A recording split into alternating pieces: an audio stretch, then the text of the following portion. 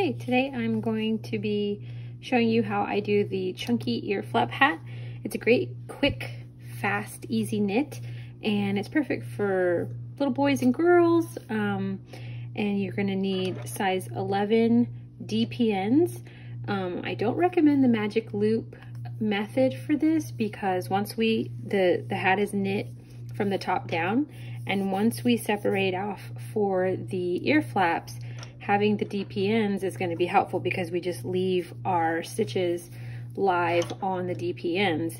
And so magic loop, I don't think it will work as good, but if you are determined and you want to do it that way, then that's totally fine too. You're gonna have to figure that out on your own, but I use DPNs, and so that's how it'll be. But you're gonna want some super bulky yarn. I've used Malabrigo Rasta before, which is always fun, and then Lion Brand Woolies Thick and Quick is what these two are here. And those are always good for kids, especially because, you know, they kind of run around and throw their hats around and stuff. So, all right, well, let's get down to the pattern. This pattern is available on my website as a instant digital download. It's also available on Ravelry, Lovecrafts, Etsy. Just search for Industrial Whimsy. You can also purchase it from my website as a booklet like this, where you get nice quality paper and you've got the pattern there. So yeah, let's get started.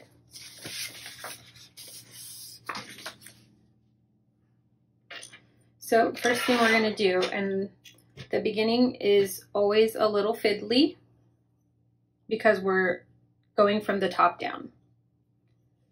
We're gonna cast on 6.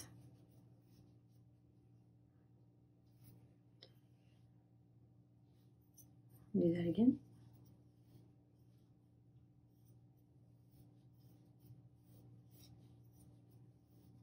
Okay, then you separate them. This is the fiddly part. You're going to put it on to 3 needles, right? And you're going to make sure that your stitches don't get twisted. So the way to make sure that your stitches aren't twisted is to make sure that this cast on edge, they're all facing the inside. Okay? So you're going to split those onto 3 needles for now. We are going to end up using all 5 needles. And then we are going to increase every stitch by knitting front and back. So using our 4th needle, and yes, it's a little bit fiddly.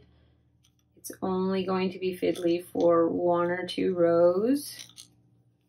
Just try to concentrate on your 2 needles that you're working with. Knit front and back.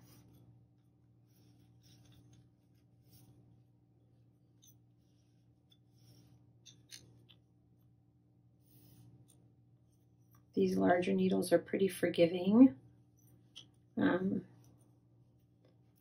I like the longer needles because they don't poke me in the palm with the shorter needles. You could probably use the little flex tips. I don't know if those go up to these larger sizes, size 11, but that could probably work too. See, look, we're already getting more grab there. Oop, I pulled the wrong needle. It's all right, just put my stitches back. I keep all my mistakes or like my little mess ups and things on here because I want you to see that, you know, my knitting doesn't go perfectly all the time, and I adjust, I fix my mistakes. That's like the #1 thing you need to learn when knitting is how to keep going, not start over. Not everything, you know, necessitates you starting over every time you kind of drop stitches or mess up. You can find your way back. Okay, this is a knit row, so we're going to knit those.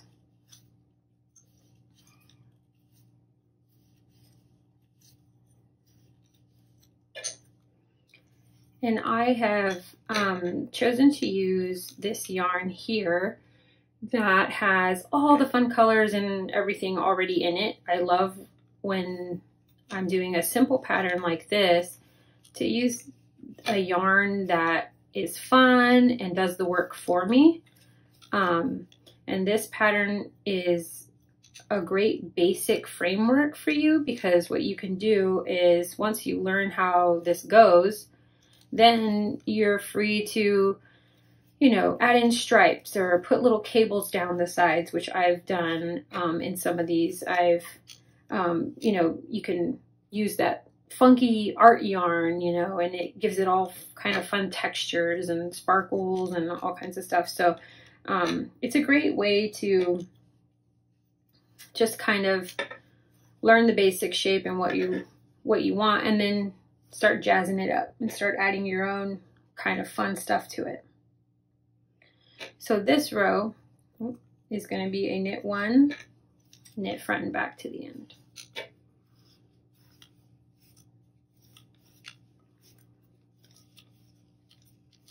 So remember, we're going from the top down. This is the very top of the crown. This pattern is originally created for my kids, and so there is some tips for sizing it for a small kid, like, you know, under 7 or under 5, you know, and then like 7 to 8-year-olds, or, you know, older than 10 kind of a thing.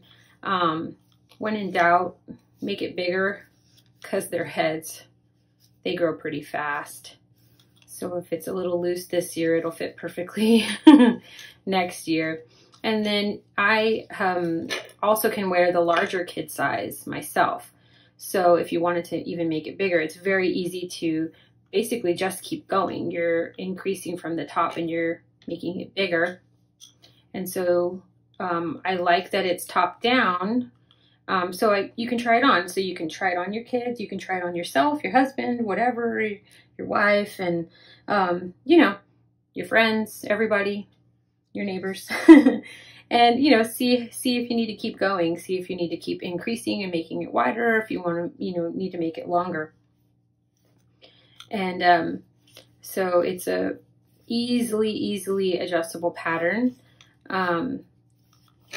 And it used to be called the kids ear flap pattern, but I just changed it to ear flap hat, because I mean, you can fit it on anybody, and you can adjust it. The pattern itself is very basic, but you can make it fit your needs. Okay, this is a knit row. There it goes.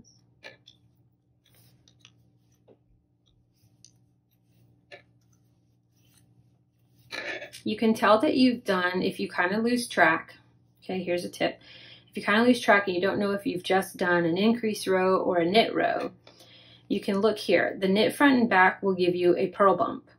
So I know that I have increased my past row, and I know that I need to knit this row. On a knit row, you won't see that. You won't see that purl bump. They'll all be flat. See there's that purl bump from my knit front and back. So that was the increase row, and this is the knit row. So now I see that I have the purl bump. Okay, I need to knit that row.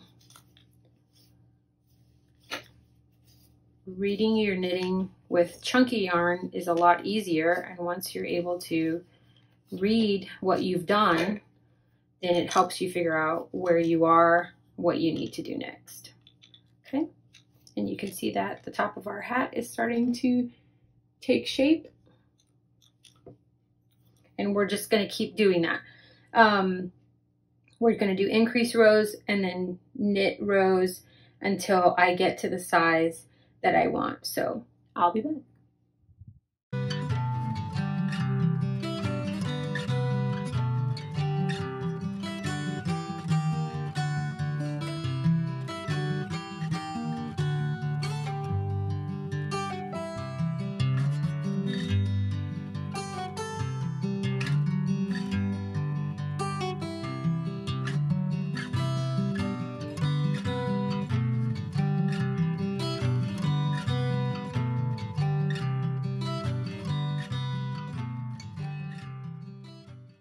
Okay, so I have gotten to the end of row 14, well, row 13 really, and I've done all the increases, and so I've got, so this is the very top of the hat, and so this is the width that it's going to be, and my needles are getting full, so we are going to, on this next round, we are going to make sure that we have, that we kind of split them up and into the 4th needle as well.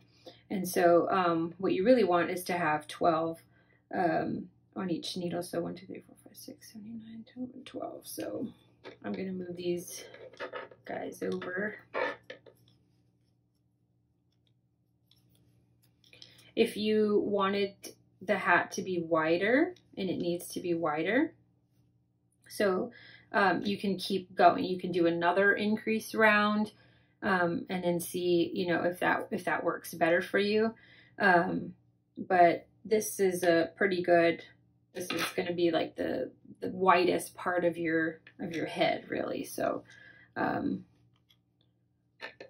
when you're doing row 14, you're going to knit all the way around and rearrange them to fit on your 4 needles.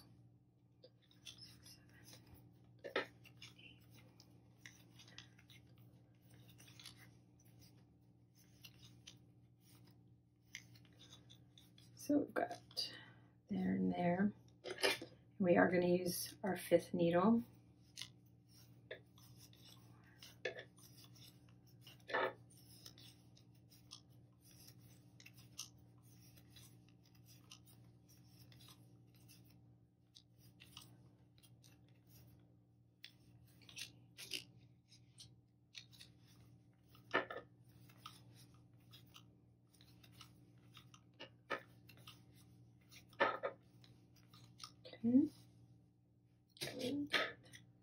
Back. Yep, and so you should have an even number of stitches on all 4 of your needles.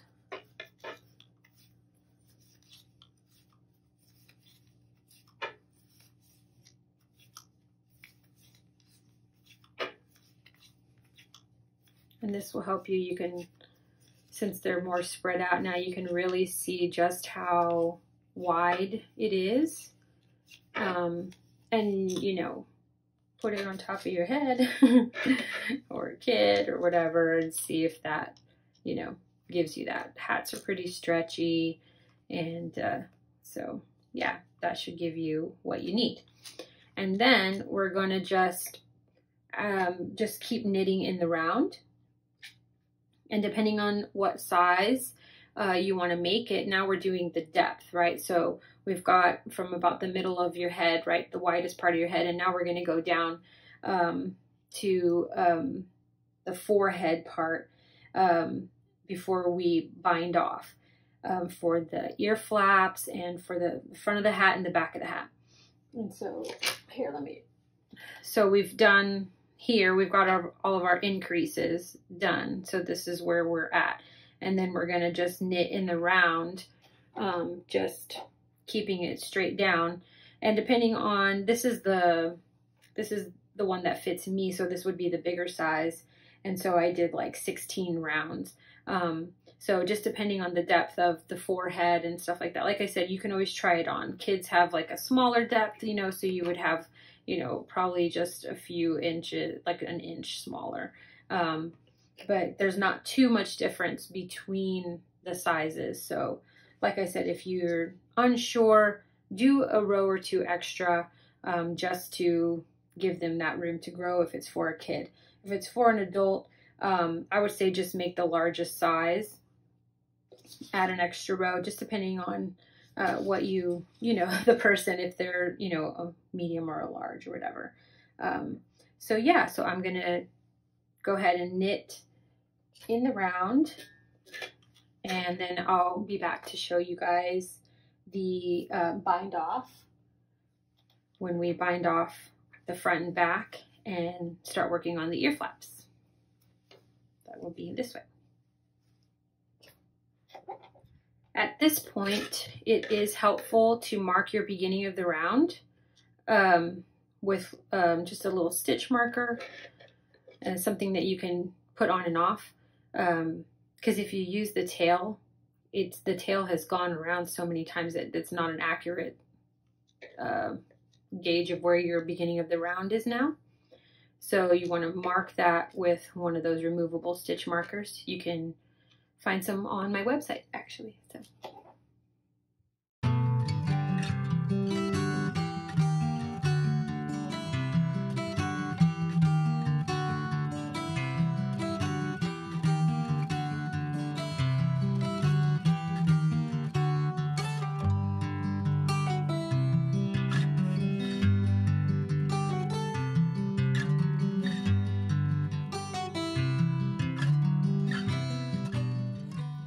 Okay, I have done my knit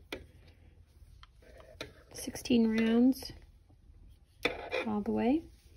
So I've got the body of it. If you lose track of where you are in your rounds, then I have a way for you to tell. You see this purl bump here, that's one of our increases, right? So you can see all your increases happening along there. Okay, so you go to your last one, and then we knit a row even, and then you can start counting.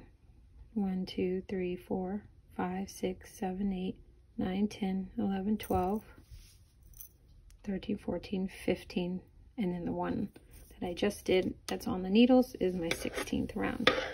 So that's as far as I'm gonna go on this, and we are ready to do our first ear flap. Not a heel flap, this is not a sock. Okay, so what we're gonna do is bind off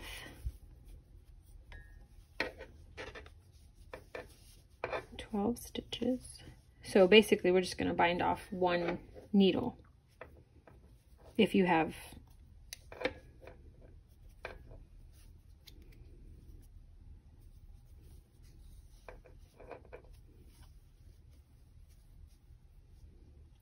this, and I'm passing the stitch back,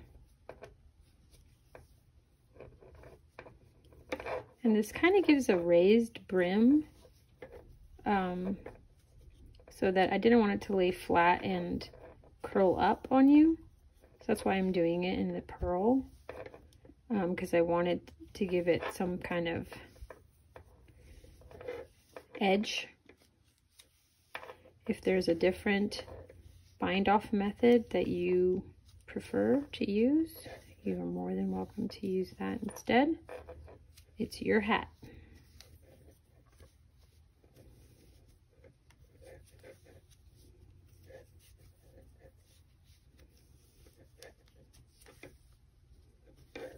Okay.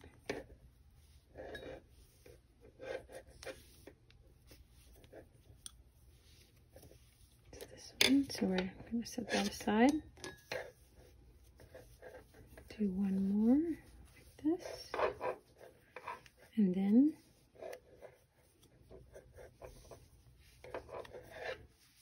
so see, it kind of gives you that edge there.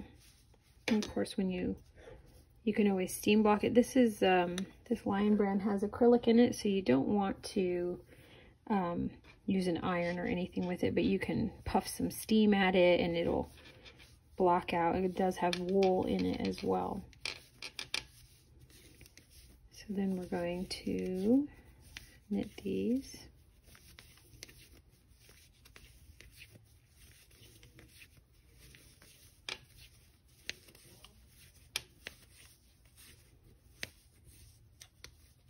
Okay. And we're going to bind off this needle.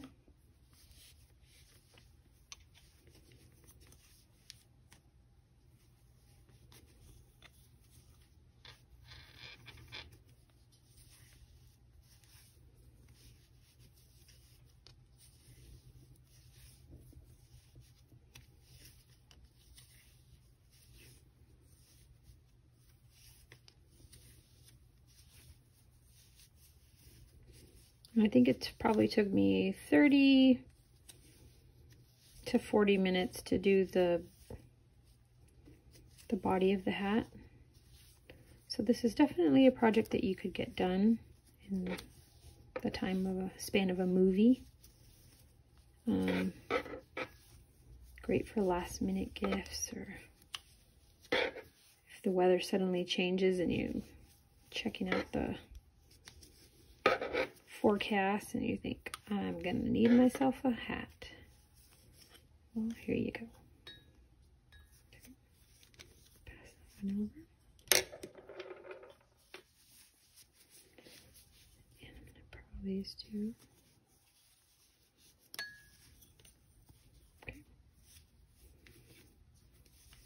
And then we're gonna knit these 12.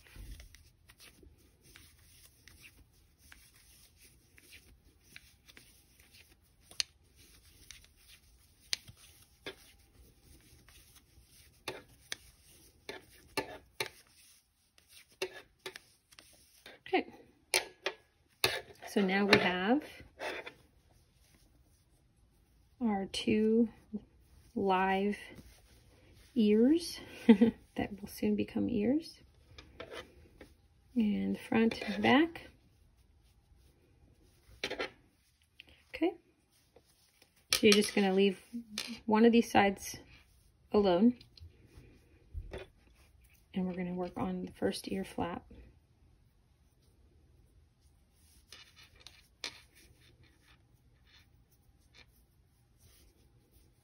We're going to purl them.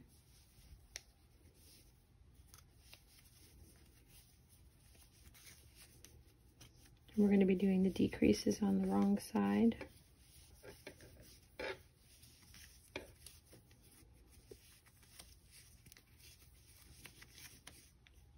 Until you get to the last 3. Then we're going to slip 2.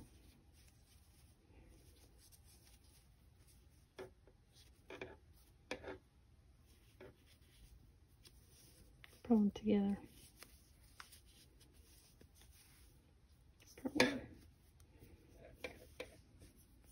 Okay.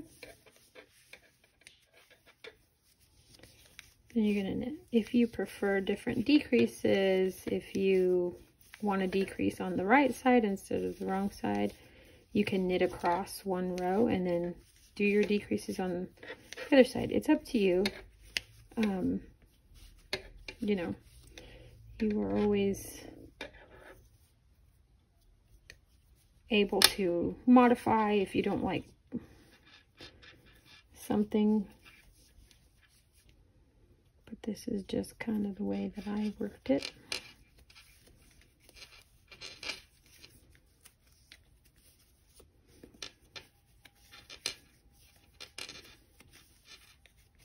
Ear flaps don't need to be very big. I always do that.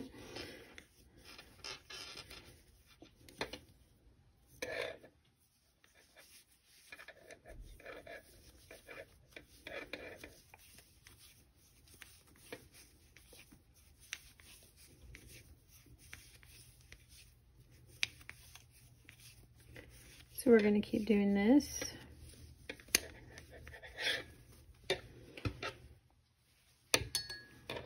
Knitting across and then decreasing. And that's going to give us all the way down to the point. So I'll do that. Okay, so you have 4 stitches left.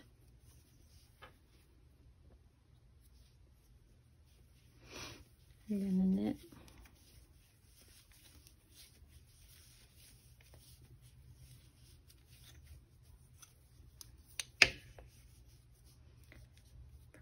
Together.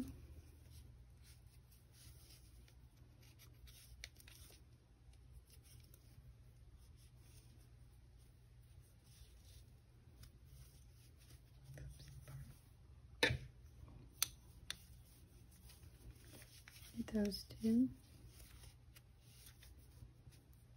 Okay. Purl those together. All right. So now you're going to leave yourself 10 to 12 inches of an end. It's not an exact science. You can leave yourself more just to be careful. And pull it through here. And I'm gonna leave a little bit of a loop there, because what I want to do is actually add some of this red yarn from what I'm gonna put in the pom-pom. And I'm gonna put that also in here. And it's gonna be part of the braid that I'm doing. So let me make sure I've got that in there. Okay. And you can, of course, do this any way you want to. If you want them all to be the same color, you can do that. Just cut a length of the same color and work it in. I just wanted some red at the bottom as well. You can add in, you know, some scrap yarn that you have. Like this has like blues and teals and yellows, so I could add in some of that as well. And you're just gonna braid that down. And I like to finish up the whole side of the hat while I'm here before I move on to the other ear flap, to the other side. And I like this because really there's only going to be 2 ends to weave in for this hat. Okay, so I've got both ear flaps done. I wove in the end that was there, and I made my ties. So what's left to do is the top. And with this end, I normally just tuck it in because I'm going to actually attach it when I do the pom-pom. So on this hat, I actually got a faux fur pom-pom from the yarn shop, where you just attach the bottom, and then it has a little button, really. And that way you can like interchange them, whatever. It's a little bit easier than making your own and attaching your own. But otherwise, you make a pom-pom, and I'm using this little clover tool, and you usually buy them in sets of 3, and it comes apart like that in the middle, just in case you need to know how to work these if you have never worked with one before. What you do is you wrap your yarn around, and you're going around both edges, and you want to wrap a lot of yarn, because if you stop here, you're going to have a very flimsy, scrawny pom-pom. And pom-poms are meant to be big and fluffy. So I'm using the largest of the set. There's like a medium one and then a small one. I just think it looks cutest on this hat since it's a bulky hat. And I wrap and wrap and wrap until you can't wrap no more.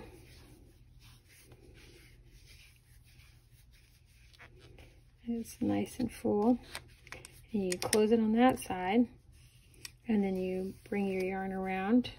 Let me unwind this.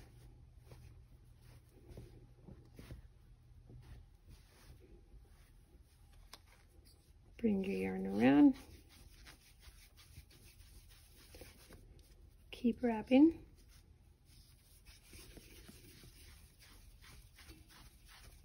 And you can mix in other yarn colors if you want to. Like if you wanted to use some of this yarn and do, you know, do like oh, let me wrap some of this and then wrap some of the other one. And there's like actually like art pom-poms where you can make heart shapes and all kinds of stuff. I mean, there's lots of cool things. So just search for like pom-pom art here on YouTube. And there's lots of cool little videos and things. Today is just basic, something that you can use as a springboard. Then you close it like that.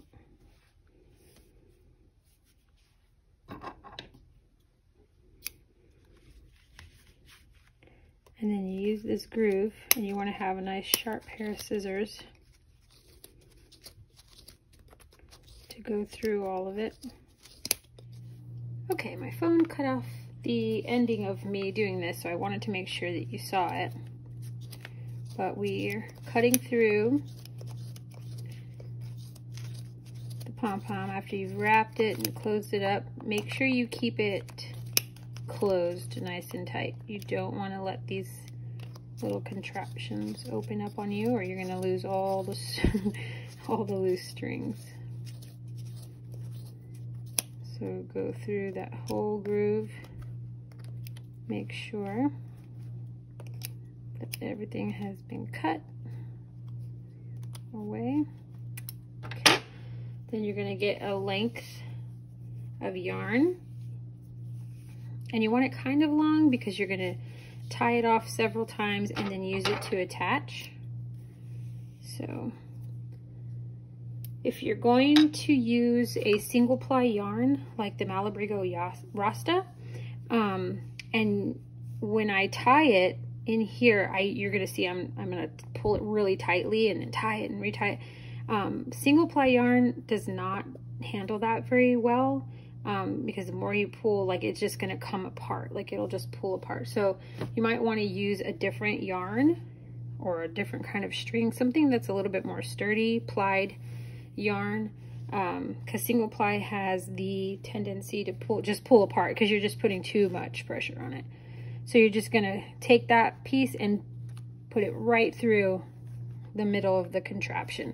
Pull it nice and tight.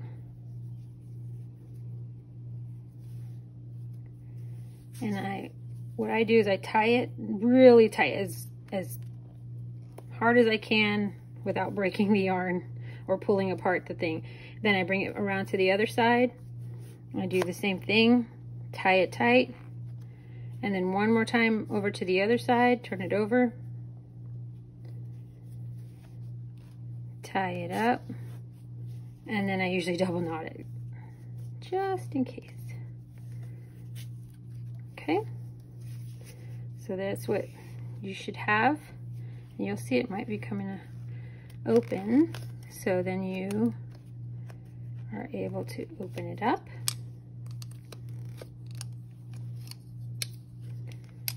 And you take it apart, and then just hold it by the ties and give it a good little shake, and you can see all the little long pieces start to pop out, and it'll probably be a little misshapen. That's totally normal. So you're going to give it a trim, turn it, trim it, however you want to shape it. Just kind of work at it until you like the way it looks. Pom-poms are supposed to be fun and just kind of crazy. So that's what your pom-pom should look like, and you're ready to attach. Now we're ready to attach the pom-pom. So I'm going to show you how I do it. I'm going to do my best to make sure it's secure with bulky yarn. I don't really use a tapestry needle, but you can. So you see your cast on here, you got a tiny little circle here. So I stick one edge through the outside of the circle on one side. Then I stick the other end on the other side. Try to get it in a good spot that it's gonna keep the whole thing. You kind of want to space it.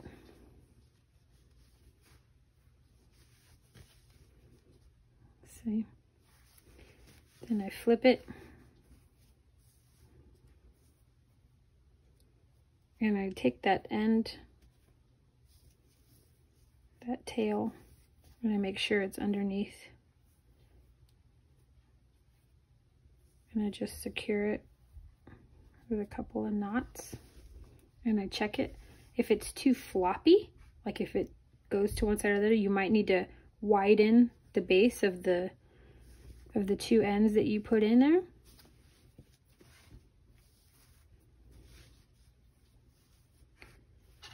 And then sometimes I also put it through again a little further out, just to give it, again, a base so that it's not super floppy. Kind of widen its stance of the pom-pom so it sits better. Like I said, I don't really use a tapestry needle on this part, but it's up to you.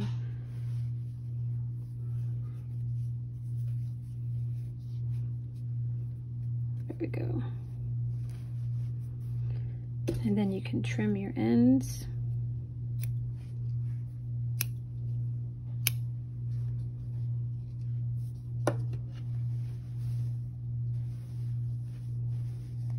And you've got your Earflap hat. All done. Ready to be super cute on somebody or yourself. In fact, let's see how that looks.